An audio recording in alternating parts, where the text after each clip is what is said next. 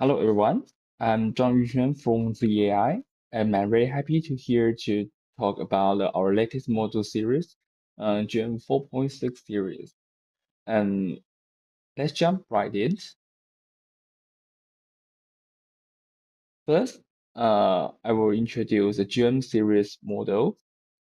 GLM 4.6 is not our first open source model. Since 2022, starting from the very first GLM 130B, we have been quite serious about open source our work. Over the years, we have released a whole family of models, such as ChatGLM 6B for language model and the CodeVM for vision understanding, CodeView for image generation, and the CodeVideo for video generation, and many more across the different domains. And on this side, you can see a map of our open source models so far, and include the different color, such as white is for the language model, the GM series, and the pink for the multimodal understanding, such as the code VM, and now it's called GMV. And the green one is for image generation, and the yellow is for video generation. 2025 is our open source year and in this year, we added even more models including the GLM 4.0414 dense model, including like 9B and 32B, and the GLM 4.5, GLM 4.6, and OE series model, which is actually our first MOE models family. So up to now, we have released over 65 models in total, and the closed platform like Hugging Face, Monoscope, and others, we have already passed 100 million downloads. If you search for the GM or video on GitHub, you will find that 1,500 community projects really top of them, and it's much a community-driven ecosystem now. Let's move to GM 4.6. I will introduce it now. So GM 4.6 is our latest flagship model. On many public benchmarks, especially in math and coding, GLM 4.6 shows the clear gain over GLM 4.5. It also outperformed open source model release in the same period, like DeepSeek version 3.2, and even beats commercial models such as the Cloud Sonnet 4 on several benchmarks. Of course, if we compare to like Cloud Code 4.5, there's still be a noticeable gap. So we are not climbing with everything, but we're getting closer and closer. But what makes us especially happy is here is Arena this benchmark. It is which is closer to real user preference, and on LM Arena, Gen 4.6 is tied for the number one together with GPT-5 and the Cloud Storage 4.5, and it's the only open source model here. And so I'm very happy, appreciate, and want to thanks our developer who try our model and voted for it. So let's move to the CC bench. So beside the user benchmark, we also build our own dataset called the CC bench here. We want to test agent style coding in relaxed workflow, not just isolate core problem. So we built an agent coding test platform based on the cloud code. And on the top of that, we create CC Bench version 1.1. So compared with version 1, the new version added 22 hard coding tasks, and we systematically evaluate Cloud Sonnet 4 and GM 4.5, the Kimi K2 and the DeepSeek version 3.1 terminus. In total, CC Bench had 74 tasks. It's covering the front-end development and internal tool development in the data analysis, and also algorithm implementation. So for every model, we record the full agent trajectory, the planning stem, the tool calls, and code adds and execution. We fully open source this benchmark, so you can check all the links later below in the hiring phase. And GLM 4.6 made a clear jump over GLM 4.5, and over performance is close to Cloud Sonnet 4 with about 68.6% win rate, while being significantly better than the open source baseline. So where does the performance come from? Let's talk about GLM 4.6 training. And in this, we will start from the data and training design. First part is the general pre-training. So we start with about 15 trillion tokens of the general proposal data, includes web page, books, Wikipedia, and then multilingual content, and so on. So this stage is all about building a strong all-rounder best model. The context then here is 4,000 tokens, and the next step is called the reasoning continual pre-training. So on top of that base, with about 7 trillion tokens of extra code in the reasoning data. So it's part of this counts for the high quality open source reports, and another part is math, science, and context program with full step-by-step reasoning. Then we come to the mid training. So we move to repo-level codes, include multiple files, issues, and pull requests, and the difference from the same project. And all of this packed into the one long contents, and the goal is to teach the model to follow in a close file and understand the chains, and to also understand the progress square chains and read the real project structure end to end. So at this stage, we extend the content to 32,000. And the model can basically see the key file of a medium-sized report on the one shot. Then is a synthetic reasoning data. We added about 500 billion token of synthetic reasoning data. So it covers map, science, and algorithm with explicit thinking traits. So it means the lay of the groundwork of future agent behavior, like breaking down the task, reflecting on the mistake, and doing long-chain reasoning. The next step is the long contents and agent data. Finally, we use about 100 billion tokens of long contents and agent data here. The secret then is now pushed further to 128,000. For GLM 4.6, is 200,000. So the model can handle 4 documents, the whole data code base, and very long chart. At the same time, we feed lots of agent trajectory, so include multi-step tool calls, the search, and the code execution, extra. So in this space, improve the model long content capability and the agent capability. Also in this slide, we introduce Slime. It's our reinforcement learning framework based on SGLang inference stack. In practice, we design in-house IO training framework here, and we also open source it. We found that the different IO tasks need very different system design. For short reasoning tasks like the math or the code completion, so the best setup is collocate theory agriculture. So we train the inference chain in the same GPU, so after one batch update the weight, so the next batch immediately sample from the latest policy. The squeeze the most of GPU memory and compute. But for agent tasks, and for example, the real software engineering, usually have many steps. Like for example, open the browser and hit backend API and for the external response, extra. So if we force every worker to stay in the same list, the full system will get dragged down by the slowest few tasks and the GPU state idle. So in Slime, we decided hybrid agriculture to support both uh, synchronous and asynchronous models. If you look at the diagram, the blue part is Megatron-based training engine, with read for data buffer and upstate weights. And the green part is high throughout SGLang interference cluster. So with a routine finder of dispatch request, and then in the middle, the data buffer acts like the shared nervous systems.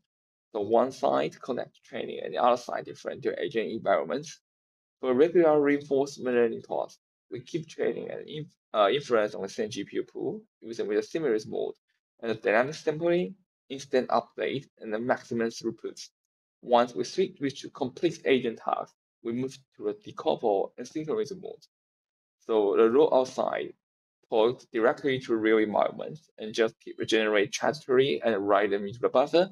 And then the training side consume the data in own space up to the model and periodically push new weights back to the raw worker. So the nice thing is, even if some tasks super slow, they don't block the whole training pipeline. So on top of that, we have done the branch of efficiency optimization. Mm, like the main train still run before 16 stability, but after each policy update, we do blockwise FTA synchronization on the latest weights and send the FTA version to the rollout worker. So the most expensive part, the data generation and running FTA with much higher output, while training the style keep BF16 precision. So in practice, we will get the benefit both accuracy and speed in this framework.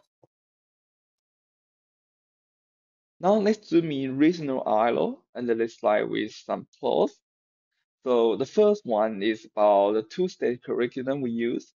We don't train on a fixed data set from start to finish. Instead, we use a two-stage difficulty curriculum. In stage one, we use medium difficulty problem.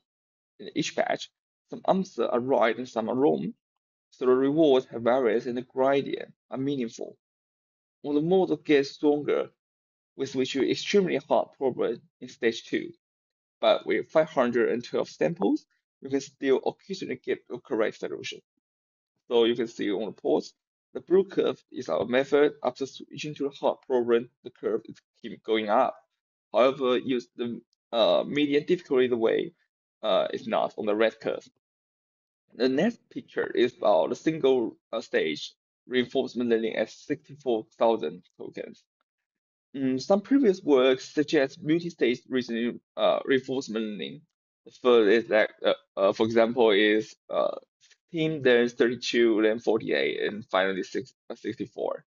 But we found that for a model that is already been trained with 64,000 token SFT, those shorter ILO range actually make it forget its long content ability. So average output listings and the final 64K token stage can't fully recover the loss. So the red curve here is our approach. We start directly with 64,000 token and train in one single stage to the end. It clearly outperformed than the blue middle multi-stage curve. Uh, the, the picture below is about the code IO. So on the left bottom plot, we compare two ways of computing the loss for code IO. So the blue one is classic sequence means loss. Each sequence has one loss value, and the red one is our token weight means loss, which average over token instead of sequence. The token weight version converts faster and more stably, and it reduces the tendency to generate very short template answer just to gain the reward. On the right, you can see the data. We do get science reinforcement learning on GPQA daemons, and the message is almost opposite of more data is better.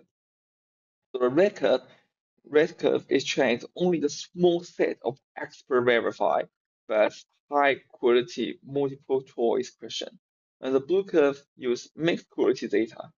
So this result that a small blood clean data set gives much better performance. So for scientific reasoning, data quality really matters more than raw size.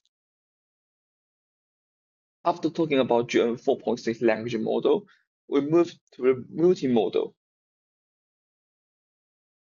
GLM 4.5 verse supports the both image and the video understanding. It is our latest visual understanding model.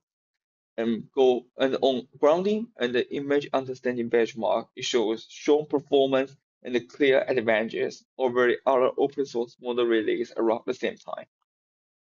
So agriculturally, you have the three main parts here. The one is the version transforming encoder are formed, and then it's like with MLP projector, and the finally is shown 4.5 base model at the decoder.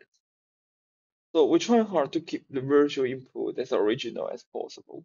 So the model can see the image negative resolution and the aspect ratio instead of focusing everything into a fixed square. So this makes a lot of UI screenshot and also long vertical image and the PowerPoint slides. So with the video, also insert a time index token after each time. Basically telling the model this is the first T and this is the second T, and they help it understand the temporal order and the regions, which is crucial for actual understanding and step-by-step producer. We also use our method as we researched before in Cook Agent. Now the GUI agent capabilities also support on GLM 4.5 brief. So it can also help you to control the computer and also like a website to control. It can use the mouse or the keyboard touching and to communicate with browser, also computer or mobile environments. So how to use GLM 4.6 or GLM 4.5 V model? The first one is using an open source ways. As we know, both these tools is open source, so you can use like SGLang or vLLM or other framework to inference it. Along with the weights, on the release day, we already had SGLang and the vLLM integrate ready. And we also work with many third-party open source frameworks like the Llama Factory or the MS So thank you to this community. There you can choose any like framework you want and to try our model. But the GM 4.6 model is a large model with like more than 355 billion parameter. So if you don't have like H100 or like another GPU, there's an easier way to use our model. So in this slide, we show the deploy commands of using SGLang or the vLLM here. The next slide, we can use the GM on the Z.ai. Z.ai. This is a website, and you can try GM directly, and you can use it writing code. You can use it to generate PowerPoint and so on. And in this demo is using one command to write the Google searching in our Z.ai.com demo. So you can just communicate with it. And also, GM is famous in coding capability. So we also provide the GM coding plan, which connect GM with tools and our plugins like Cloud Code or other coding developed tools, and to provide a very strong coding assistant experience. We also have a short demo video that show how to replace a Yodi model in the Coco-like Starbucks with GM 4.6 here. And you can you can watch it on YouTube. Then is the our community activity. Beyond today talk, we regularly host events, both online and offline. So whenever we release a new model, we usually run a several community session afterwards. As the first one, there is the AMA in Reddit, and uh, offline and on-site technology sharing, so you can join us. The final slide is some important links you may to know. It's about website, as I mentioned before, to try your model as Z.ai, and also our API on here. Then we also provide GLM 4.6 technical board and GLM 4.5 tech reports. Uh, you can check it. And if you want to join our community, here is the Discord link. And also the GitHub link is below with the open source model, including the README to how to deploy on the open source method. That's all of today. Thank you very much.